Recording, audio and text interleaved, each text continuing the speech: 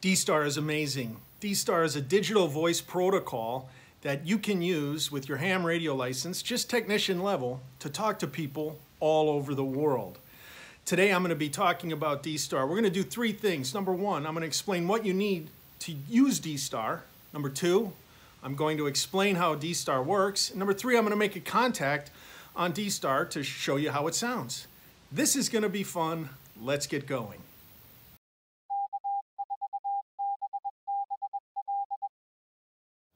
So what do you need to use DSTAR? Well, first of all, you need a DSTAR radio. Now, most DSTAR radios are made by ICOM. They have handheld radios. They have mobile radios that you can put in your car or truck or camper. They also have home base station radios that all have DSTAR. And you can even use DSTAR on HF. They have a couple of those. Kenwood also makes a DSTAR radio, and that's this one, the TH-D74a. And this is a tri-band, both analog and digital with DSTAR, and that's what I'm going to be using today. In addition to that, you need a ham radio license, at least technician class in the US, and you need to be within range of a repeater. You can use a simplex. I could talk to a friend if he was within a couple miles. We could use DSTAR digital voice to talk to each other and it would sound great. But if you want to get out and talk to people in other parts of the world, you're either going to be in range of a DSTAR repeater that's going to be on a mountain or a building somewhere up high that will be connected to the internet, or you're going to have one of these. This is what we call a hotspot. This particular one is made by Shark RF, and it's called the Open Spot. And what this does is it acts as a mini repeater in my house, mini DSTAR repeater, and an internet gateway. It connects to the internet, and this will take my digital voice, send it over the internet, and I can connect to other DSTAR repeaters or reflectors and talk to people all around the world. That's what you need, a radio, a license, and either be in range of a repeater or buy your own, like this. So DSTAR works by taking my voice and digitizing it. It uses a protocol called AMBE to convert my voice to a digital signal. And then it sends it out via RF, either to another radio or a repeater, or in my case, the Open Spot. From there, it goes into the internet. Now, as a DSTAR user, I can choose where it comes out. I can connect my repeater and link it to another, what they call gateway. So any other DSTAR repeater, I can set my radio and it will go into my Open Spot and out any DSTAR repeater in the world. That's great. But they also have what they call reflectors. Now, reflectors are basically chat rooms in the cloud.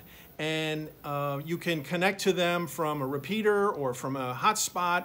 And there's lots of people connected to the different reflectors, and there's reflectors of different kinds for different areas of the world, but you can connect to any of them at any time, and there's usually someone there to talk to. You can also do direct radio to radio through the internet. There's ways to do that as well. So basically, it works like Echolink or other VoIP ham radio technologies where my digital voice goes into the internet and comes out where I want it to. In this case, I'm going to be using a reflector called 30 Charlie. It's one of the most popular reflectors in DSTAR.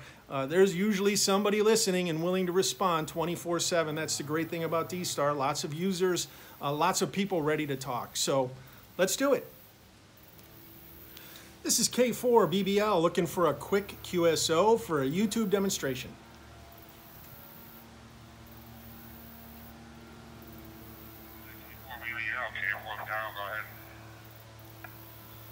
KI4IL, K4BBL. Yeah, my name here is Brian. I'm in Milton, Georgia, and I'm just shooting a DSTAR explanation/demo for YouTube. How are you?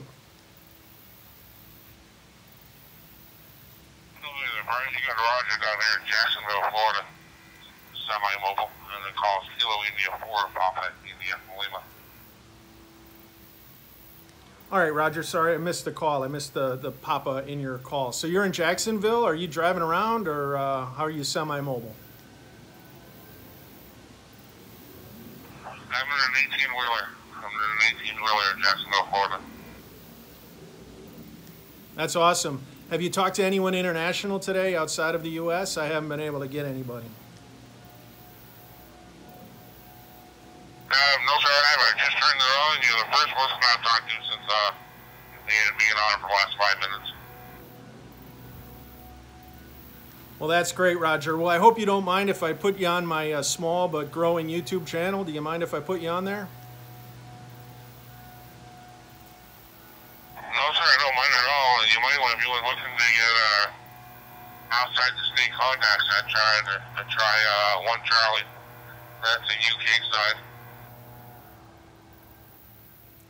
Roger that. Yeah, I was going to try a couple others and see what I can get, but just wanted for this video just to make a contact so people could hear how easy it is to make a contact, first of all, you know, because there's usually somebody always on DSTAR, and then second, get a feel for the audio quality.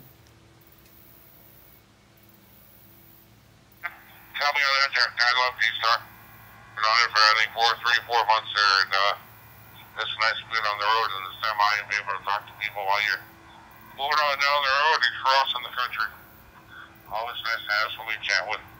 And I've chatted with people all the way to 2 in the morning, so there's usually somebody always out there to have a conversation with.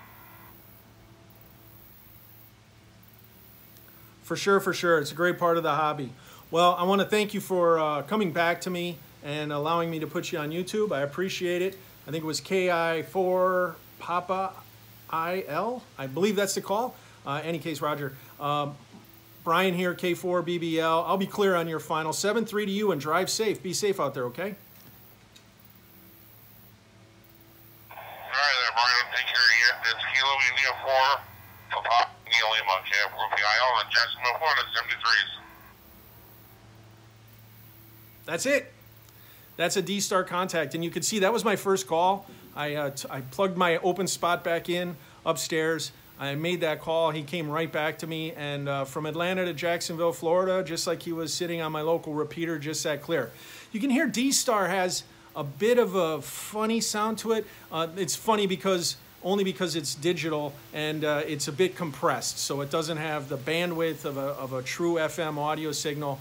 But you can also send data behind it. So on the screen, not only do I see, you know, my information, but when he pops up, his call sign and some information about him pop up. Sometimes it's a name, sometimes it's where he's from, but I see information about the user. So under the voice data is also a data stream, and people use it, can actually use DSTAR to send data as well.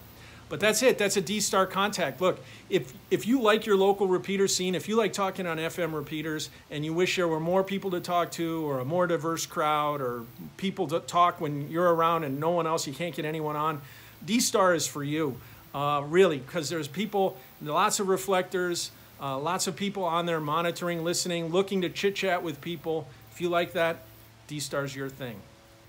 So DSTAR is great. I really like DSTAR. I also have DMR. In fact, there's 3 different digital protocols in ham radio, which I think is crazy. Why should we have 3? I think the manufacturer should either get together or us hams need to get together and vote with their wallet, although I'm guilty of supporting 2 out of the 3 formats. I have DSTAR and DMR. In truth, if you're out there shopping for a digital radio and you're thinking, should I get DSTAR, should I get DMR, how about System Fusion from Yaesu? The answer should be pretty clear. It kind of boils down to what repeaters are in your area. If you can only reach a DSTAR repeater, well, then you should probably get a DSTAR radio. Unless you're buying a hot spot, like an open spot or Zoom spot, whatever that might be, then you don't have to worry about what repeaters are in your area. Then you can just look for the best radio with the best features that's in your budget. The systems themselves, there's very little difference. It's the same thing. People chit-chatting worldwide, having the ability to expand their contacts outside of just their local repeater with just a technician class license. You get the distance of HF without having to have a general license or higher. So that's it.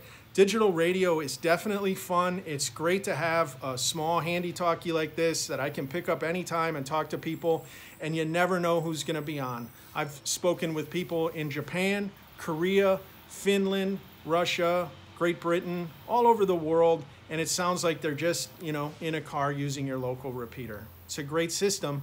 I hope you enjoyed this video. I certainly enjoyed making it. I like DSTAR.